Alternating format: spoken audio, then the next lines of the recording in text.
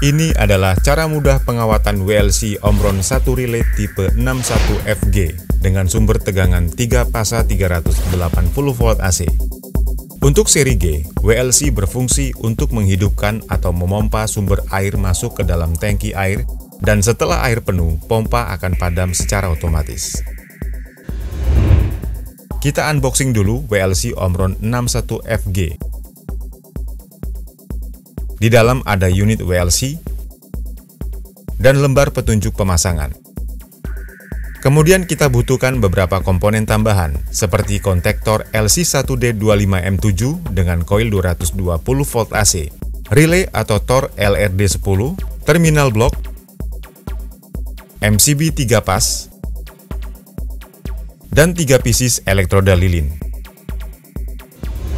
Mari kita lakukan pengawatan.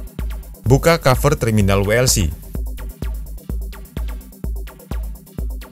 Plug in output kontaktor ke relay, lalu kencangkan bautnya.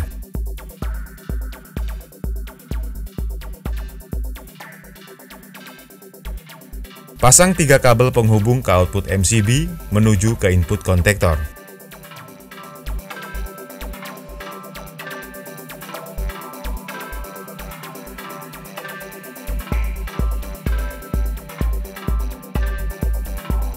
Jumper kabel coklat dari output MCB menuju ke terminal TC WLC.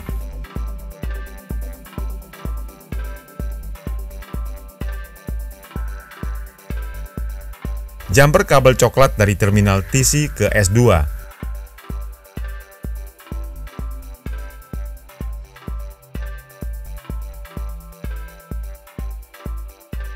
Plug-in kabel biru ke terminal 95 NC relay sebagai input netral tegangan dan sambungkan ke terminal blok.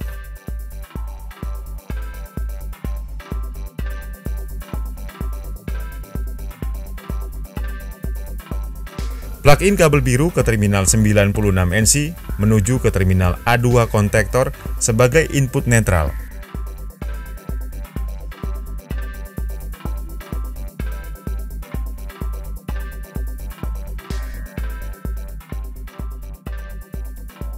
Jumper input netral dari A2 kontaktor menuju ke terminal S0 WLC.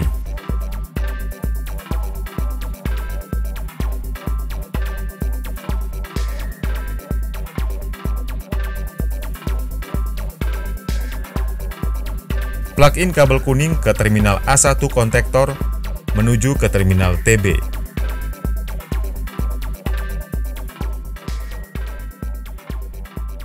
Selanjutnya kita siapkan elektroda lilin sebanyak 3 pieces yang akan ditempatkan di dalam tangki air, yang dalam simulasi ini saya tempatkan dalam satu wadah yang akan diisi air.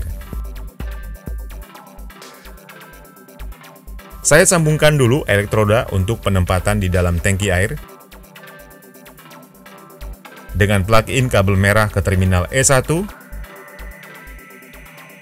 kabel kuning ke terminal E2, dan kabel hijau ke terminal E3.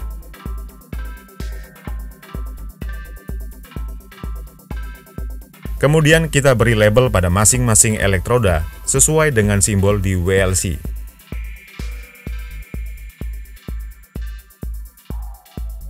Kemudian kita pasang kabel input motor listrik 3 pasa 380 volt AC ke terminal T1, T2, dan T3 relay.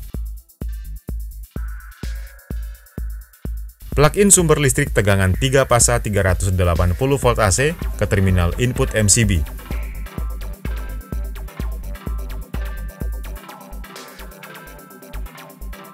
Lalu plug-in kabel biru sebagai titik netral ke terminal blok. Sampai di sini, pengawatan pada WLC sudah selesai. Mari kita lakukan pengetesan. Saat MCB dinaikkan, dengan seketika motor listrik menyala. Ini sebagai simulasi bahwa isi tangki air kosong. Kemudian saya tuang air ke dalam wadah sebagai simulasi bahwa air secara perlahan terisi di dalam tangki air. Setelah air terisi penuh, maka secara otomatis motor listrik pun padam.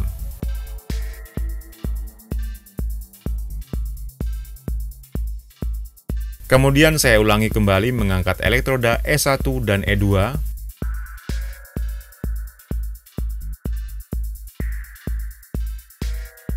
terlihat motor listrik menyala sebagai simulasi bahwa tangki air berkurang volume airnya.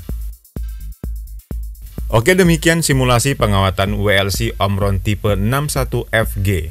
Semoga bermanfaat. Jika Anda suka dengan video ini, please di-like, dan jika ada pertanyaan tinggalkan pesan di kolom komentar. Dan sampai jumpa di video berikutnya.